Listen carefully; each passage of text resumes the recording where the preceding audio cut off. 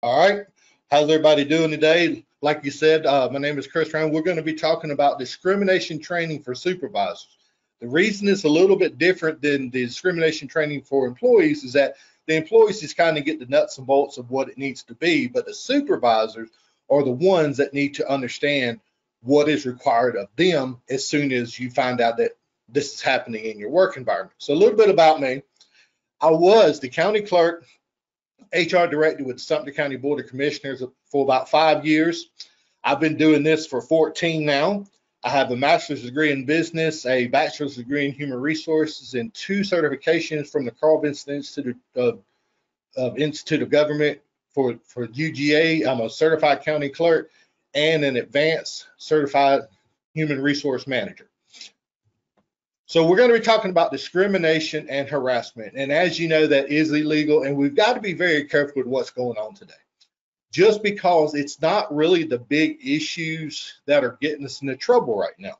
It's the small things. It is the fact that not what we are doing, like physically grabbing somebody or anything like that. It is what we're saying to people now. That's why supervisors especially have to have their eyes and ears open to make sure if they see this, that they stop it as soon as possible. So simply having a policy these days is not enough because a lot of employees don't really read the policies. They got to know what sort of conduct they cannot engage in. They got to know what sort of conduct that they don't have to put up with, and they definitely need to know how to report it. And this is where y'all come in. Training is essential. Training for everybody, part-time, full-time, temporary, even if it comes to commissioners and council members, is important because anybody can have a claim filed against them. So as a supervisor, you need to be trained enough to know how to answer these questions. And definitely when it comes to how do I go about reporting it? And the reason I say that is this is the one policy that actually will bypass chain of command, which means usually you go to your immediate supervisor, you follow the chain of command. But this one says, if you don't feel comfortable going to that supervisor or the department head, you can actually go outside that department or office. Now, it's a little bit unusual to do that in a sheriff's office, but it has happened. A lot of times we usually see that it goes to other people. And we usually say 2 to 3 other people is what we recommend. HR, go to the county or city administrator or manager or whatever. I've even seen one policy that went straight to council. That's a little bit different, but it was because it was a smaller entity. But most of the time you have it to where you can go to other people besides the people that are in direct supervision because they may be the ones that are actually doing it to the employee. So the things that make us unique are the things we like to pick on each other about. Are we too tall, too short? Do we wear glasses, do not wear glasses? Are we the youngest or oldest employee? And unfortunately, we've heard this many times throughout the day. I wish that old employee would just retire, or telling a gentleman, when are you going to retire? These are questions that you're not supposed to be asking people because it violates its discrimination because of a protected class. And we'll talk about some of these protected classes also. And it can be as simple as this. I usually ask this question: does anyone out there have nicknames? And there's certain groups that like to have nicknames. And then the question I ask them is this: can you tell me the nicknames? And most of the time, if especially a police department, sheriff's office, fire department, or public works says, no, we can't tell you the names, it usually means that it could be illegal and go against some of those protected classes. That's why even as far as like little as nicknames need to be looked into also.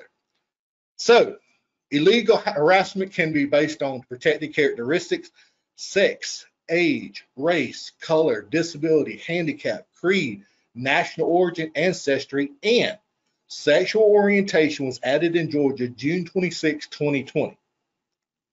Now, usually cities and counties already had that in their policy because they knew it was coming, but now it is official that you have to have it in your policy, and sexual orientation can be a form of harassment now, illegal harassment. So you got to remember that. Please make sure you're adding that into your policies. So harassment is a course of conduct directed at a specific person, and it reasonably could cause emotionally distress in such person. It serves as no legitimate purpose. It's usually words, gestures, and action would tend to ignore, alarm, or abuse another person. And the reason it is offensive is because it's mistreatment of a protected class. And it's offensive because it's against this, and it's against federal law, y'all. If we ever go to court for this, which is very unusual, we'll go before a federal judge, and he or she will decide our fate. And that's the last thing you ever want to have happen, especially when it comes to a city or county. You want to make sure that as soon as you know about it as a supervisor, you're stopping what's going on. So when we look at discrimination issues, employment discrimination, we see two different types that we usually have to deal with. It can be intended against a group. That would be like a desperate treatment of a group. An example I usually use is this. So the city or county says that we're going to offer early retirement this year, but instead of offering it to the people whether they can take it or not, they're telling the people who must take it. And it's usually the older workers that they're pushing out of the workforce. Yes, that is illegal until it comes to emergency services, and that's a little bit different, but not that much. It could be unintentional, which usually creates a desperate impact of the group. So it was done by mistake or not really thinking who's going to be affected. So the city or county says this: we have to downsize. And in downsizing, what we're going to do is get rid of all administrative assistants. Now, typically, administrative assistants are females. So unintentionally, they may be going against a protected class of people when they try to downsize. That's why they have to be so careful on who it's going to impact. Even though it may be unintentional, it's still impacting a protected group. So a couple of the acts we actually see. Title VII Civil Rights Act of 64 is enforced and administered by the EEOC. You must have 15 or more employees to enact this act. That's the federal side. It prohibits discrimination in employment on employment conditions against protected classes. At the time that it first was initiated, it was no individual liability, which meant the city, county, or location, the employer was responsible for any of the employee's actions. Now, the cost was upward, especially with employers with 100 or less employees. It was $50,000 compensatory and $50,000 punitive. Now, however, punitive damages couldn't be imposed on local government, so it's just that first 50 when it comes to compensatory damages. But $50,000 back in 64 was a lot of money. And like I said, employers were solely responsible for what their employees did. It also included a retaliation policy, and it says who's protected. So anybody can be protected from employees, former employees, or applicants. That's why I stress to retaliation, harassment, and discrimination in general. You've got to be very, very careful as a supervisor when you're doing interviews, what type of questions you're asking, who you're asking them to, and stuff like that, making sure you're following the same guidelines. A little bit different, but Title VII includes that anti-retaliation. What conduct is protected? Well, opposing an unlawful action, which is the same thing as whistleblowing, okay, whether it's perceived or real, making a charge of discrimination. It's easier, and the attorneys will understand it a little bit more if you make a charge of discrimination because it's based on the perception of the person. And then when you do the investigation, you find out that it's not. But making a charge of discrimination, there is a little protection there. Testifying, assisting, or participating in any manner of investigation, charge, or proceeding or hearing. So once they get into that, they are protected a little bit, but they do not have what we call a magic shield. Employees that participate in harassment complaints think that they are immune to discipline, but they are definitely wrong. Because if you would discipline a normal employee for this action, you can discipline them too. So, but you need to be assured that the actions you are based on legitimate business-based reasons. So if you have any questions, please check with HR on this one. So the changes to the statute in 1983 in the Title VII, it was unique to the public sector because now there's individual liability, which means you as a personal person can be charged with this. And that usually helps out because cities and counties are not liable for any of the damages and stuff anymore because the employee has been trained, they have a policy, they implemented the policy and everything. So individual liability is very, very real, and you've got to make sure employees understand that this could happen. And now, because of 1983, there's no cap on damages. That's why we have a lot of these harassment and discrimination cases that are millions of dollars. So the good news for the private sector employees, it allows for qualified immunity. So now employers are not automatically responsible for the action of the employees unless they haven't done the legal standards of having a policy, training on the policy, and everything like that. If you've done that, you should be able to be okay, and it probably will go toward the employee itself. So the Pregnancy Discrimination Act in 1978, it was amended and expanded the definition of sexual discrimination that includes this act because of this. What used to happen is a member or an employee would find out that an employee was pregnant, and especially if it was a lady, they would probably fire her because they say, look, we don't know if you're going to be here every day. You're the primary caregiver, so we don't know if you're going to be here, so we're just going to let you go. Finally, the court stepped in and said, you can't do that. Now, the Pregnancy Discrimination Act runs concurrent with the Family Medical Leave Act that says why a person is out on either pregnancy, childbirth, related medical conditions of a child, even fostering a child or adoption. This person has the opportunity to be able to be there for this, and it's even going to the male side or the spouse side to be able to have this time off also. Equal Pay Act. Unfortunately, this one right here has really bothered me for a while just because I don't understand why it's still around. This is saying that there's different wages in pay for employees just because they are the opposite sex, where the employees' skills, their effort and responsibility is equal, and the employee has similar working conditions, but the female employee is being paid less. And usually where I see it the most now is in entry-level positions. The lady is being paid below entry level, and my first question is always why? And I always hear this, she's not qualified for the job. Well, just as you know, a lot of the HR people know this too, that as soon as you interview her and hire her, you made her qualified for the job. So that makes no sense whatsoever, and the standard is no longer null and void. So you got to make sure that everybody's being paid equally. Now, some defenses that you can use, of course, seniority. Of course, if somebody's been there longer, they're going to make more money. If they have more merit, maybe more certifications or something like that, that's fine. Qualifications or quantity of production, that's fine. It has to be another factor besides opposite sex. And unfortunately, we still see that happening in today's world. And this needs to stop really quickly also. The enforcement is always upward. Successful complainants recover back pay, liquidated damages, and attorney's fees and costs. And you got to remember, most attorney's fees, if they're coming after a case, it's usually 30 to 40% of the winning. So they're coming after the money. So please make sure this is not happening in the work environment. And right now, there's no general individual liability or personal liability. It's all on the employer. And I don't think that's going to change. Discrimination Employee Act. This is Age Discrimination Employee Act. It says if you are over the age of 40, you are now in a protected class, whether you're male or female. Okay, it is administered and enforced by the EEOC. You must have 20 or more employees, and everybody usually is covered under that. And it's local government employers can maintain mandatory retirement policies for public safety employees. That's also what's been happening. Now, this is subject to the same legal analysis as Title VII claims. It causes the same action for retaliation. You got to make sure nobody's being retaliated against just because of their age. Like I said, no individual liability under Age Discrimination Act either. Damages are back pay, front pay, liquidated damages, and attorney's fees.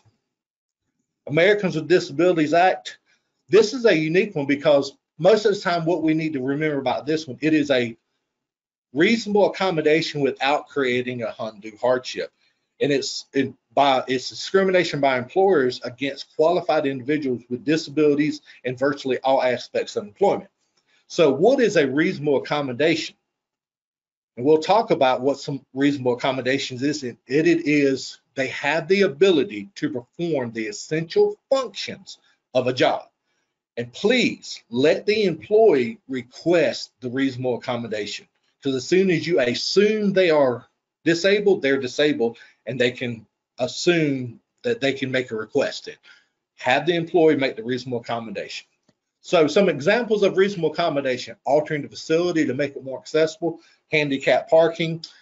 If maybe there's multi-levels of your building and there's no elevator in place, you have to make sure you come down to the first floor to accommodate those that can't make it up the stairs or something like that. Modifying work schedules. A lot of people say, well, that's kind of hard to do because we have to be here at a certain time. But like I said, it's got to be reasonable, of course. Let's say this person says, I can't make it to work at 8. Can you make it 8:30? And you finally say, yes, that's not a problem. Let's go ahead and make it 8:30. So for the next 2 months, 8:30, they're there. And after about 3 months, they start showing up at 8:45, 8:50, and even 9 o'clock. And you got to remember this: you met the reasonable accommodation. So the fact that they're not meeting their end of the reasonable accommodation, they can be disciplined unless they ask for another one. Reassignment to a vacated position is a reasonable accommodation. Providing qualified readers or interpreters, or it could be like a voice modification on the phone that maybe amplifies the sound, or something on a computer screen that amplifies the fonts or something like that. Reasonable. Something that's not reasonable: eliminating or changing the essential functions of the job, or anything that possesses an undue hardship on the employer, whether in duties of the job or financial hardships, or jeopardizes the health of someone else, of another employee. Reasonable accommodation I always give is this. There was a gentleman that came back from a workers' comp claim, and he was in a wheelchair for a couple more weeks recuperating. So they put him in a light duty position answering phones. Now, the first time he walked into his office, he found out that his wheelchair would not fit up under the desk. So I asked, what would be a reasonable accommodation here? And of course, people say, raise the desk, change the desk, buy him a different desk, all good things. But his request was a $30,000 desk that when he comes in, he pushes a button, it raises, he pushes the button, and it lowers back down on top of him due to hydraulics. Now, that was a $30,000 desk. That's probably not reasonable for a city or county to do. Fortune 500 company, probably so. And there was even one person, and I told them, please don't do this. They actually said, just let the air out of his tires in the wheelchair. That's a whole different issue, and let's not get into that one, okay? So supervisors have always been the key to successful implementation of any type of policy, and especially an anti-harassment policy. Because if you stand behind it and you enforce it, everybody below you, your subordinates, will see that it's important also.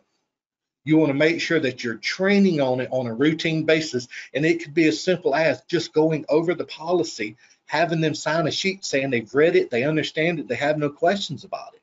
But you're going over the policy, and even if you need to bring HR into that department or office to kind of help you out with it, what you're doing is you're making sure that they have no questions about this type of policy on what the do's and don'ts are.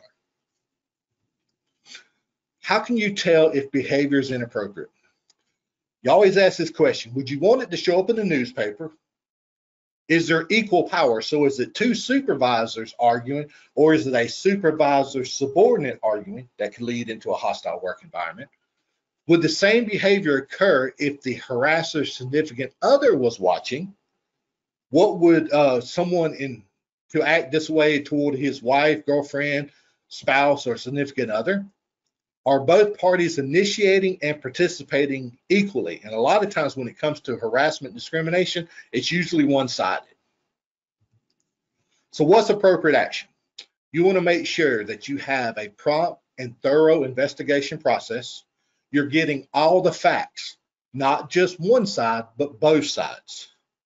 You're reaching a conclusion and you're taking action to correct the situation. All right. You're looking at the victim, the consequences of the investigation. You're wanting to make sure that this person is fully understands what's going on, what could be the consequences, but not really, you don't have to talk about the penalty that could be imposed on this person if it's found out to be true. You're just keeping them informed on the processes you're going through. Most employers felt compelled to err on the side of over-disciplining employee because we wonder, if we don't do it, how bad can it get? So those little simple things like that single picture joker email that used to slip through the cracks, now cities and counties are using progressive discipline and actually discipline the employee to terminate the employee based on these small things so it doesn't get bad and it doesn't get outrageous. All right, failing to some inadequate remedies, failing to report the complaint because HR will make such a big deal about it, and you have a big project that you want to make sure both people are there and you need them to work on it. Let's not do that, okay? We need to make sure that this is squashed as soon as we know about it. Telling the complaint to work it out with the other person, don't do that.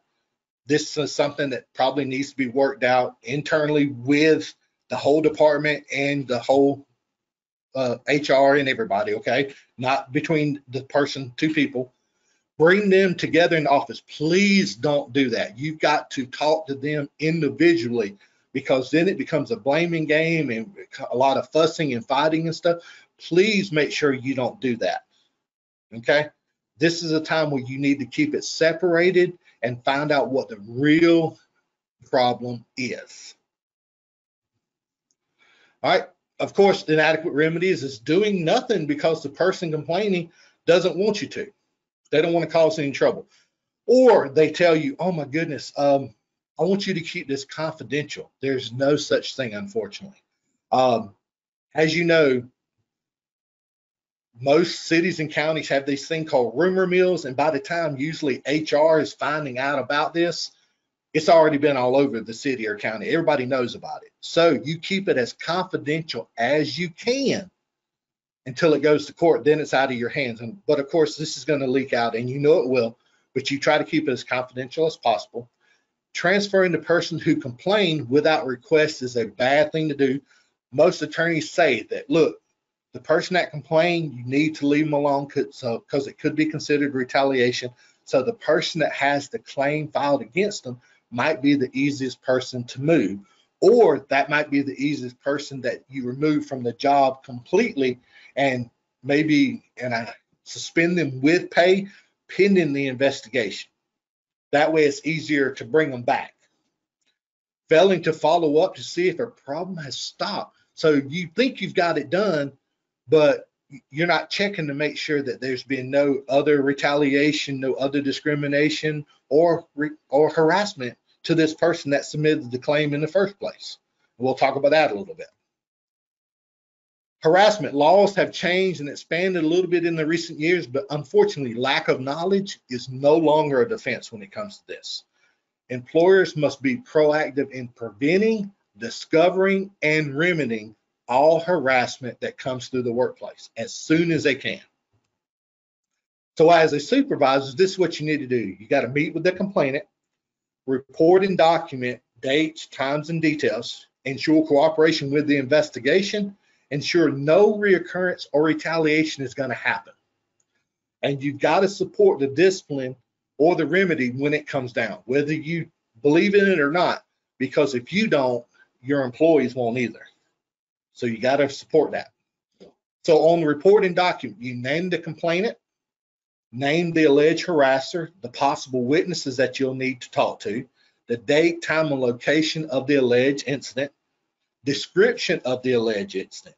Everything needs to be in writing. As we say in HR, document, document, document. It's the most important thing when it comes to this stuff, to make sure you have everything, because people forget dates, times, and places all the time. The more you have in writing, the better off it's going to be. Ensure cooperation with the investigation. See, don't assume that just because it's in your department, you're the one that's going to conduct the investigation, because 9 times out of 10, you're not. You're going to get the first initial information and then give it to somebody else. And it's usually the HR department that comes in to investigate, or we even have some cities and counties that go to a third-party administrator. That way, all they're looking at is the facts and making a judgment based off of that, because they do not know anybody that's involved in the dispute. Okay, you want to make sure that all employees know that if they have something or know something, they need to come forward and let the investigation follow through its correct processes. Don't hold anything back. Ensure no reoccurrence or retaliation. Take formal steps to eliminate and minimize contact between the two people and the pending the investigation. Explain what could happen if they do. And I'll go ahead and tell you, it's natural instinct that if somebody has a claim submitted against them, they're going to go to that person and ask them, what did I do? What can I do to stop this? That's probably the worst thing they could do, just because what could happen if it escalates. And we've actually seen you could be fired quicker for retaliation than the actual offense that you've been charged with. And even when it comes to co-workers who come and do some confrontation of the employee. I know Jim didn't do it. I'll go talk to this person and find out what's going on. That needs to stop also. The employee does not need to go in response to this. They could be charged with retaliation also. Support the discipline or the remedy is critical to this anti-harassment policy.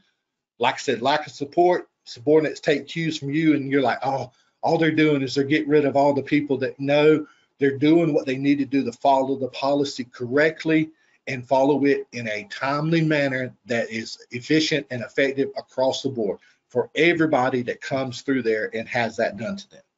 So that way the employees know what they're supposed to be doing. And the supervisors know, once they find out about it, what they're supposed to be doing.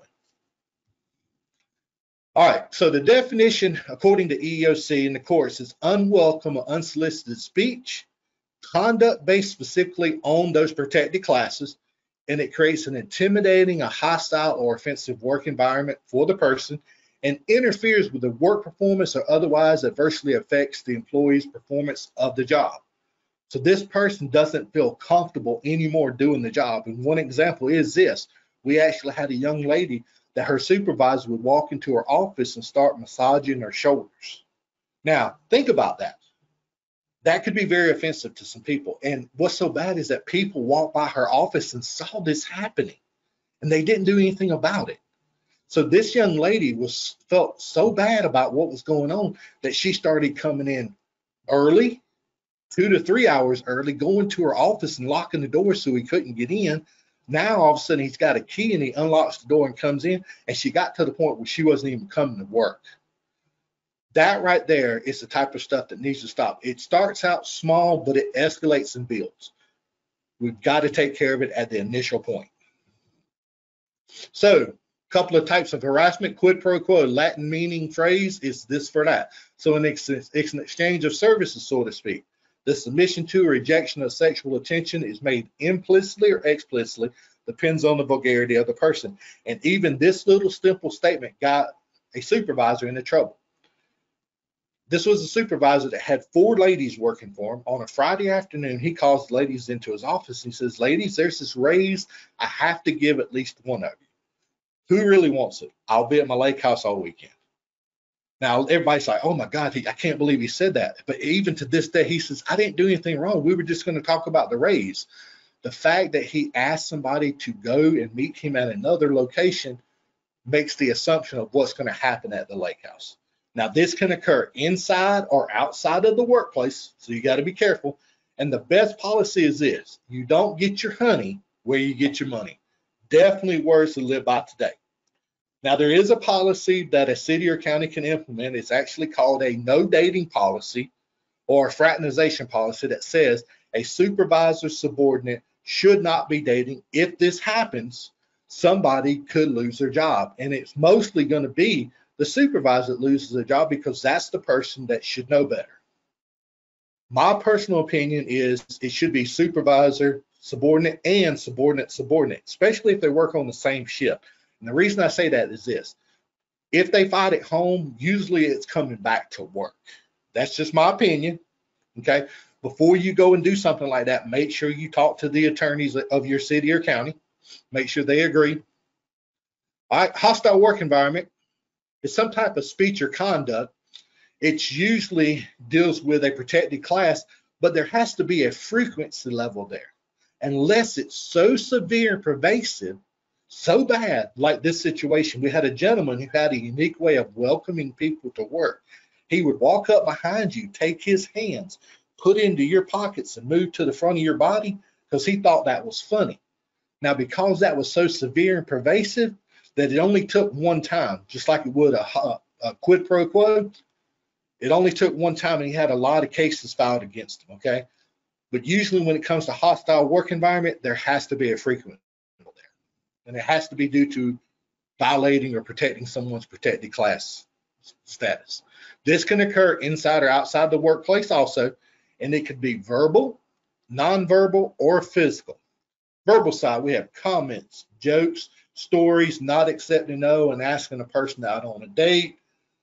Also, you got to be very careful if your city or county uses inmates, because anything they do, you can be held liable for it too. So if they start referring or catcalling or making suggestive sounds to the opposite sex, then you can get into some trouble, sexual innuendos or whatever. You've got to make sure that you are protecting people, both inside and outside. So not only do you protect employees from employees, but anybody else they come in contact with. And that can be very difficult throughout the day. Nonverbal, we have gestures, body movements, elevator eyes, no direct eye contact, suggestive visuals like your posters, your calendars, your pictures, your emails. And about emails, if you send an offensive email, it may not be offensive to the first person you send it to, but you don't know who else is going to receive that email. So you need to make sure that you're not the one initiating it. Please don't even be the one passing it around to other people, but really don't initiate it, because it's unwanted attention. And people will see this as creating a hostile work environment. It could be as simple as that. Also, winking. Now, don't read a lot into winking. Just because somebody winks at you doesn't mean anything. They could either have something in their eye or naturally they blink a lot when they talk. So don't read a lot into winking, but this could be something that leads into a hostile work environment if it goes further through our frequency level. Physical environment like hugs, kisses, patting, touching. All right, hugs. Georgia is a real big hugging state. We always have been, and we always will be. That's how we tell each other hello, goodbye, nice to see you, whatever. The only thing I need to tell you about this, if a person tells you, please don't do this to me, don't hug in front of me, don't touch me, just don't do it. That's the easiest thing to do, okay? Also, when it comes to physical side of it, impeding or blocking someone's movement, that could be considered a hostile work environment, especially when that person might rub up against somebody else unintentionally, but it could happen. So how much is too much? Quid pro quo is usually one time only, like I said. Hostile work environment is usually, like I said, the frequency level, depending on the severity of it. Usually there's a pattern behind it, all right, unless it gets so bad. So who can be the harasser? Guess what? Anybody. Elected officials, managers, supervisors, co-workers, visitors, salespeople, delivery people, or even a non-employee. So like I said, there's a lot of people that you have to protect your employees from. And as a supervisor, you got to keep your eyes and ears open, because it could be the one that you least expect is the one that's being harassed or the one that is harassing somebody. Who can complain? Just about anybody too. Co-workers, salesmen, males and females, visitors, salespeople, delivery people. It could be directly or indirectly. And what I'm saying here is this: just because a person is not involved in the interaction, let's say I'm talking to somebody and we're talking about what happened over the weekend, and we got a little graphic with it, but somebody that was sitting over here beside us said, wait a minute, that's a little bit offensive to me because of what they're saying. That's unintended victim, because you were not talking to them, but it affects them. So that's why you have to be so careful, because it's anybody that could be around that could be affected by what's going on. So elements of an effective discrimination and harassment prevention plan. It needs to be in writing in your policy manual. It needs to define harassment and discrimination, declare what is intolerable, have that formal, specific complaint reporting system, provide training to everybody, ensure that prompt and complete investigation, of course, prompt corrective action and discipline, and include a formal retaliation policy. And they're actually saying that needs to be separated, so it needs to be a separate policy, of course. So we got a little scenario that we'll talk about. So, a longtime battalion chief for a municipal fire department, for decades he's employed a management style that promotes a family atmosphere at the fire station he oversees, and he casts himself as a firefighter father and other firefighters as brothers and sisters.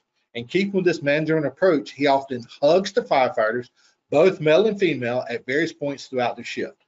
Tanya, a recent transfer firefighter who never previously worked under Roy's command, she's not a hugger and consistently pushes Roy away when he attempts to hug her. He is persisting in telling Tanya, you just need to understand we're like a family here. Family members hug each other, so you might as well go ahead and do it. Tanya files a sex harassment complaint with the city HR director and subsequently holds a meeting with the city manager, the fire chief, and Roy. Roy is told to stop hugging everyone. He responds by saying, I consider these firefighters to be my sons and daughters, and I've been hugging them for over 30 years, and I'm too old to stop now, so you might as well go ahead and fire me. In aspiration, the city manager asks, well, Roy, can't you at least stop hugging the women? He agrees to the compromise. From that point forward, he only hugs male firefighters. Whenever a female firefighter attempts to hug him, he pulls away and says, nope, sorry, women don't get hugs anymore.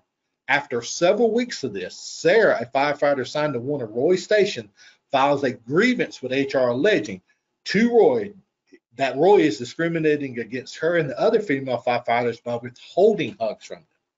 Now, that's kind of a danged if you do, danged if you don't situation. That's why it's so important to make sure that you're doing the right stuff. Now, since Roy hugged both male and female subordinates, was Tanya's complaint invalid? And it wasn't, because actually, not only did she say to stop, but she actually pushed him away multiple times. So the fact that he was still grabbing her could be considered assault. And that's a totally different situation then. But you've got to be careful with that, because she asked him to stop. They should have stopped automatically. All right, since Roy would only hug male subordinates after Tanya's complaint, was Sarah's discrimination complaint invalid? And unfortunately, it still wasn't invalid, because he was actually going against a protected class of people by not giving them hugs. But I don't think he's going to be on the hook for this, because the person that actually told him not to do this was the city manager. He actually gave him a direct order that says, please do not do this to the women on shift. So he was following the direct order. So it's probably not going to be him that's having any problems. I think it's going to go against the city manager. The city had known for years that Roy hugged all of his employees. Were his rights violated when he was instructed to stop? And of course, they were not. You've got to remember, what was done 20, 30, 40 years ago can't be done today. So as soon as you find out that something shouldn't be done anymore, you either have to change with the times, or you may have to be removed. And I hate to say that, but that's sometimes what the situation will call for. Should the city have handled Tanya's complaint differently? And of course they should have, by the simple fact of this. As soon as Roy said, I've been hugging these people for over 40 years and I'm too old to stop now, you might as well go ahead and fire me, have the paper sitting right there and probably go ahead and give it to him and say, I'm sorry, we're going to have to let you go. Because you know that there's an issue. You've got to take care of that issue, or it's negligence. Okay? So also, let's just say the fact that he goes, okay, I'll stop hugging everybody, but still he's in that bad situation, because now he's not hugging females, and now it's a discrimination complaint. So it's kind of danged if you do, danged if you don't, like I said. So you got to make sure that everybody's being protected when it comes to this. It comes to the simple fact that if the fire chief would have just not hugged anybody, or the battalion chief wouldn't have hugged anyone, he would have been okay. Or if maybe even if he would have stopped hugging Tanya, that would have stopped it. The fact that he did not stop it is a problem. Then also you got to think about this. So now Roy's fired. Now he is a 30-year veteran, and there's probably a lot of people that know him, like him, And all of a sudden they find out that the reason he was terminated was because he hugged somebody that didn't want him to hug him, and Tanya got him fired. Now, I don't know about you, but I think there's going to be a lot of retaliation from the other divisions or even other stations of the fire department. That's just me, maybe, but it could happen. So not only now, just because Roy is gone, the case is not over. You have to make sure you're going back periodically to the other stations to make sure Tanya is not being discriminated, harassed, or retaliated against. And this is something that's not weeks, not months. It could take years for this to happen. But let's say this happened. Tanya finally says, you know what? I just can't handle this anymore. So you know what? I quit. Now, even though she's quit, you know there's still a situation. Okay? You have to make sure you still handle the situation, because she might be the one that complained, but there could be other people that don't like it also. And finally, they know that they can complain about it and feel like they should be able to do that because she was able to do that. Okay? It could open up a door. So just because Roy's gone, Tanya says just drop everything, doesn't mean it's over. But let's say everything going about its business. Roy finally stops hugging everybody, and about 3 months later, fire chief from another county, another city, calls over, and this happens all the time. Happens with police department, sheriff's office, public works department, fire departments. They'll have somebody call over to the station and find out what type of person this employee was. So the fire chief picks up the phone and says, yes, I'm fire chief so-and-so from city or county so-and-so. What can you tell me about Tanya? She's applying to be a firefighter here at my station. And a lot of times, whoever picks up the phone may say something that's legitimate, but could get us into a lot of trouble. And we've heard the things like, oh, please don't hug her.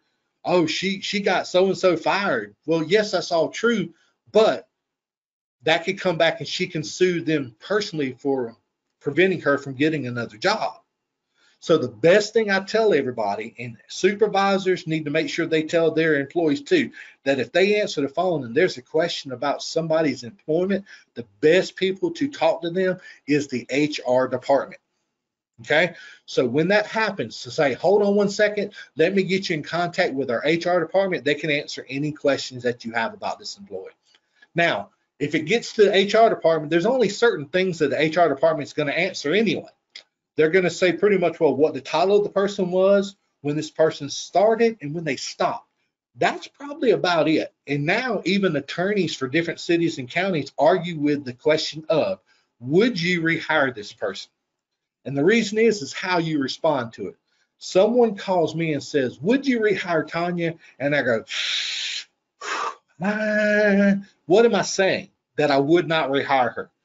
Maybe not because of her work ethic, just because of what happened and everything like that. It's just not comparable to do something like that. But you're still putting that out there that Tanya may be an issue, and you can't do that. So a lot of cities and counties debate on whether they should ask that question or not. So you want to make sure that you protect all employees. As a supervisor, you know the ins and outs of the harassment policy to be able to answer any questions they have and know what to do if you ever have that come before you. Don't just say, oh, we'll take care of it later, because that's not going to be right. That's not going to be good. The minute you find out about it as a supervisor, you have an obligation to take it forward and take care of the problem as soon as possible. Hey, Chris. Yes. I have a question here. Okay. Would you go into age discrimination a little bit more? Talk a little bit more about age discrimination. Age discrimination it doesn't start until the age of 40. So anybody 40 years or over is in the protected class, whether it's male, female, it doesn't matter. Anybody younger is not in that it's not in the age group, and they're not protected under federal law. I'm not real sure exactly what they're looking for on that one. And there's no limit to the age of the person after 40. It could be up to 70, it could be up to 80, because we do have some employees that are 60, 70s, and sometimes 80 years of age still working for us. You got to make sure that if somebody like that is working for you, you're not making them feel inferior about their age and doing the job. So you can't say, when are you going to retire? Retirement's right around the corner. Are you going to do it this time? You need to leave them alone and let them make the decision based on what they want to do and what their qualifications are. Very good. What about anybody else? Does anybody else have any questions? This is where you're part to participate.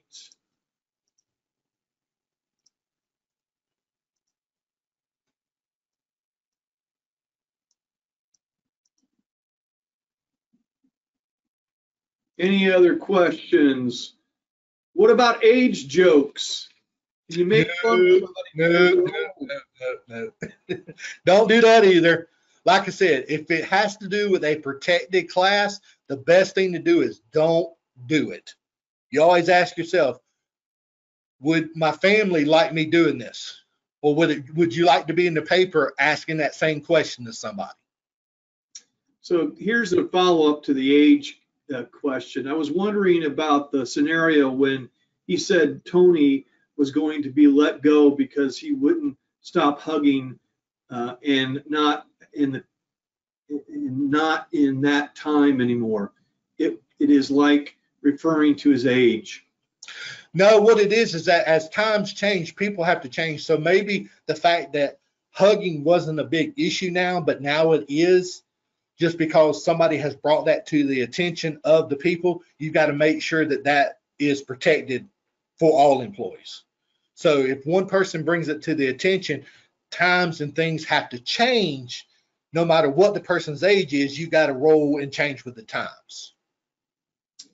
So just before I go into another question, just for everybody's sake, I will be sending out the presentation along with the recording to all those that registered for this particular course, and that actually sending out at the same time all those that registered for the employee version of this course. So you'll be receiving that. Another question, comment based on the age joke. I get teased that I need to be careful so I don't break a hip. Yeah. That could lead into a hostile work environment if it relates to your age. Oh, you're so old that your bones are brittle or something like that. The best thing to do is like I said, don't do stuff like that. Would you want to say that to a loved one? If you wouldn't want to say it to a loved one, why would you want to say it to someone else that you're working with? I know it might be funny. Cities and counties are like big families and we like to pick on each other, but sometimes this is where we get into the problems of picking on each other beyond what we should be able to do. You got to remember there is a distinction between an employee and a family member. But again, I think, and tell me if I'm wrong, Chris, if you're offended by those comments, then you should probably bring it up to the person that's making those comments and Yes. or to the HR person so that they can address it. And most policies actually say if somebody's being offensive to you, that you confront them and ask them to stop. Now, unfortunately, everybody can't do that because some people are timid. They don't want to rock the boat, or maybe they've known the person for so long they don't want to get them into trouble. But that's why that available complaint reporting system is there, so you can contact your HR department and let them know there's an issue. And unfortunately, EOC does not require you to ask the person to stop. It's a best practice to ask them to stop because 9 times out of 10, if you ask somebody to stop, they're going to stop. Unfortunately, the reason we have policies is because that one person wouldn't stop. So.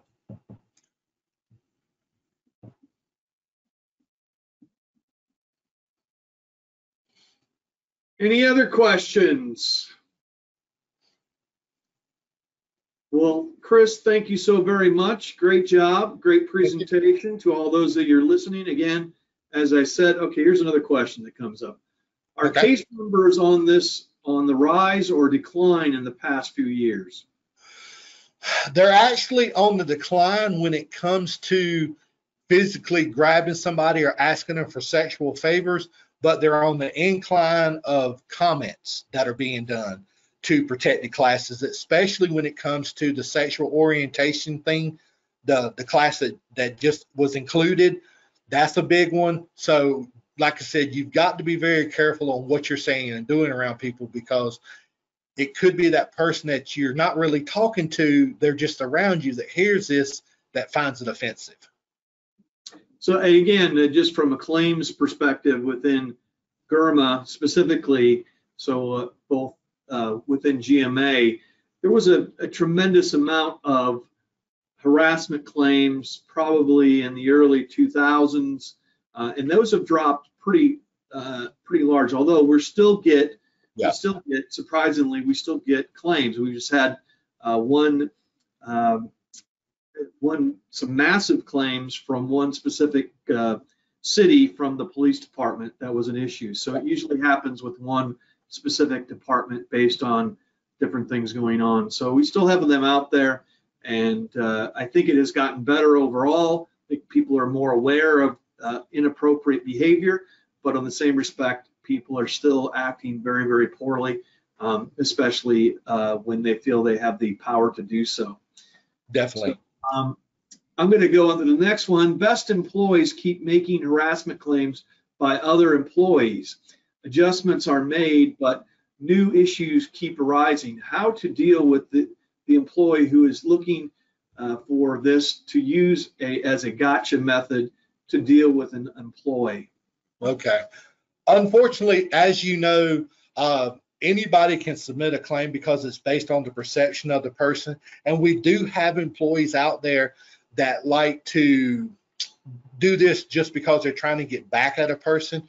Unfortunately, EOC says we cannot discipline them when it comes to the harassment section of our policy, because it creates a chilling effect, and the person that actually has a legitimate claim won't come forward.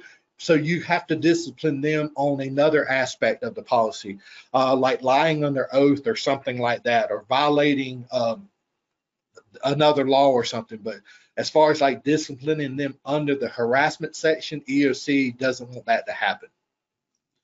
So yes, there are people, and I always tell everybody this: if you want to have, if you submit a claim against somebody, it'll change their life forever, because even though they're found innocent in the investigation, they're still guilty out there in the public, because that's just how everything usually goes, and it does change their life. So I usually tell them this: if you are that unhappy with your job and your coworkers and your boss, the best thing I can tell you to do is please just find another job, because you're creating more of a liability situation than anything else.